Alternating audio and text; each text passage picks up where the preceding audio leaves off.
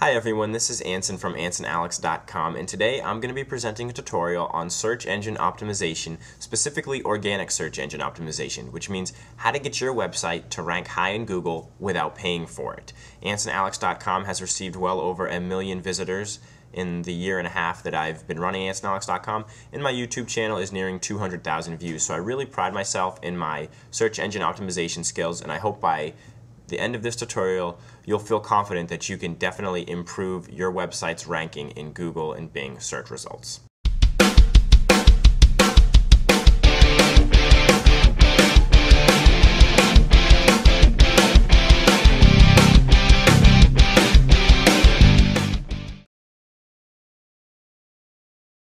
Okay, so here I am on Google, and to start out, I just want to do a search. So I'm just going to search for search engine optimization.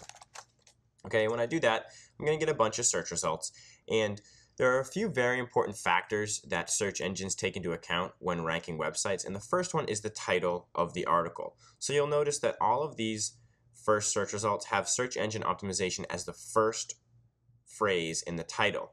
Words that are farther to the left in your title are going to rank higher than words that are over to the right. So you'll notice this first search result has search engine optimization all the way to the left, then Wikipedia, the free encyclopedia.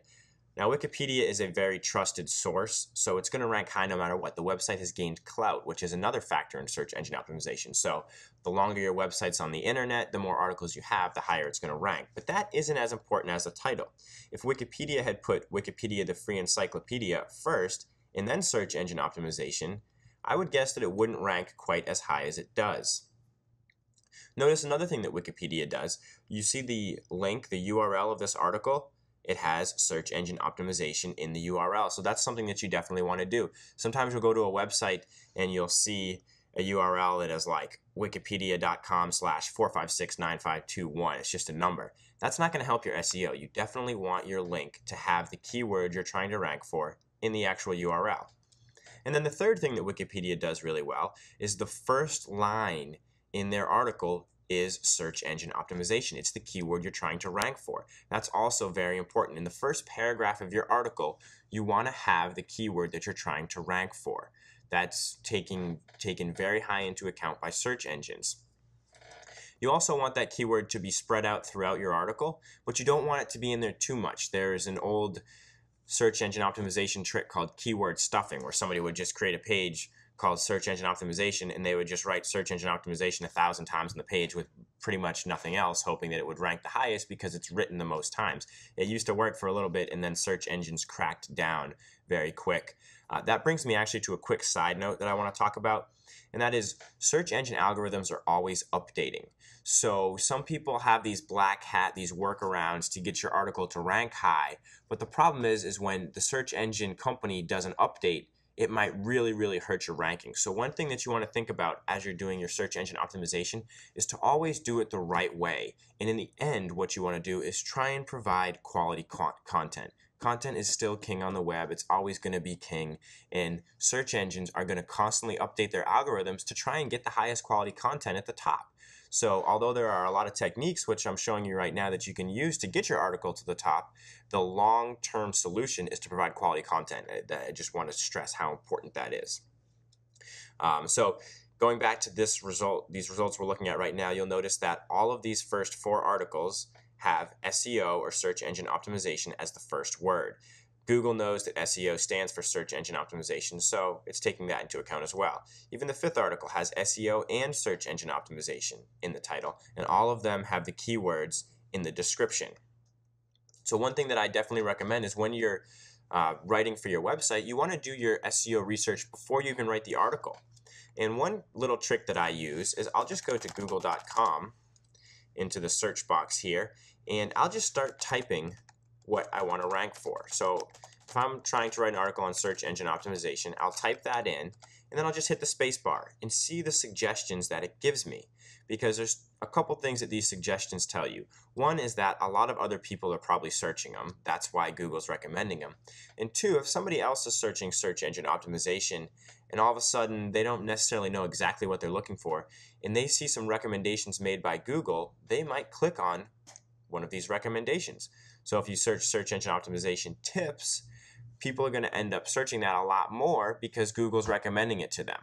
So that's definitely a very small beginner strategy you can use for doing your search engine optimization research. I'll even do something as simple as I'll search for tutorial. I'll hit the space bar, and okay, there's 4 results right there, but then I'll hit A, and I'll see what comes up. Okay, Android, B, blog, C, and I'll go through the whole alphabet and see what all the suggestions Google offers me are, because you know people are searching those a lot. So that's definitely one strategy I use. I want to go back to some other methods you can use when actually posting your content. I'm going to search for a term that I know I rank #1 for, and that is prepare Facebook profile. If I search that, you'll see AnsonAlex.com is #1. And I'm going to go ahead and I'm going to click on this article because there's something in here I want to show you, and it has to do with the images. You'll notice that there is an image in the very first part of my article. And if I go ahead and I open this image in a new tab, I want you to notice a couple things. First of all, I actually have the keyword I'm trying to rank for as the name of the image. So when you go to upload your images to your website, you want to do 3 things. You want to make sure that it's part of the file name. So prepare profile for Facebook timeline is the actual file name of my image. And when you go to specify the alt and title tags, you also want to make sure that you have your keywords in there. When Google and Bing search websites, they look at the pictures and they look at the alt and title tags, and that weighs pretty heavily in search results. So you definitely want to optimize your images for search engine optimization as well. Now, when you're doing your research, there's another tool I want to show you, and that's the Google Keywords tool. If you just search Google Keywords, you'll see this tool called the Keyword tool. And if you click on it, it actually runs with Google AdWords, which is how you would advertise on the internet, but you don't have to use this for advertising. You can use it for keyword research for search engine optimization. So I can just type in search engine optimization up here in the word or phrase part, and I have to enter this little code unless I log in, and I'm not logged in right now. And then I'm just going to hit search.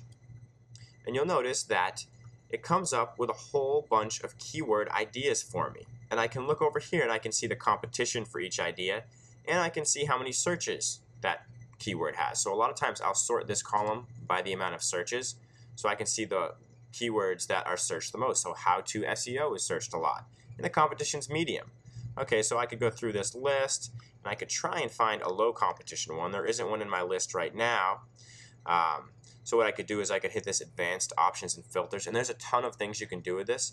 But real quick, I'm going to filter ideas. I'm going to choose competition, and I'm just going to hit low. So I only want to see the results that have low competition for search engine optimization. I hit that, and now you can see I have a whole bunch of results that have low competition. I'm still sorted by the global monthly searches, so SEO consulting. Well, that's a term that a lot of people are looking for, and it's got low competition. So that might be something you might want to try and rank for. So then what you can do is you can go back to Google, google.com, and you can type in SEO consulting, hit the space bar, and then see what people are looking for in addition to SEO consulting. So you could write an article just on SEO consulting fees. And if I do a search for that, you'll see that there aren't too many articles. If you wrote an article and you named it SEO consulting fees, you put in the URL SEO consulting fees, and you put in the description SEO consulting fees, and then you wrote a quality article, you had an image in there that had the alt title tag SEO consulting fees, I could almost guarantee that you could rank #1 or at least in the top 5 in Google, because one thing that's happening here is Google knows that fees is a synonym for rates. So it's showing this article, and this article has pretty good SEO because it's got it in the title but nothing in the description, doesn't have it in the URL. So there's a term right there. I just gave you an article in this tutorial. So there is a lot to SEO, but definitely title, description, images, and then the actual content within your article are really, really going to help you rank high in Google. Do your research before you write. Synonyms are great as well. So if I'm doing SEO consulting fees, if I'm writing an article on that, I might put in SEO consulting fees in the first paragraph, and then when it comes to mention this topic again, I might say SEO consulting rates, prices for SEO consulting. Use synonyms. Google is going to become more and more aware of synonyms as time goes on, and just remember that these algorithms are always updating, so do the right thing, provide quality, don't try and go around the system, because even if it helps you today, tomorrow your result could be number 591,000 if you don't do it the right way. So I hope these tips helped. Again, this is Anson from AnsonAlex.com. And by the way, if you found this video helpful, I would really appreciate a like, a thumbs up. And if you want to see more technology tutorials and software tips, go ahead and subscribe to my YouTube channel. We'll see you next time.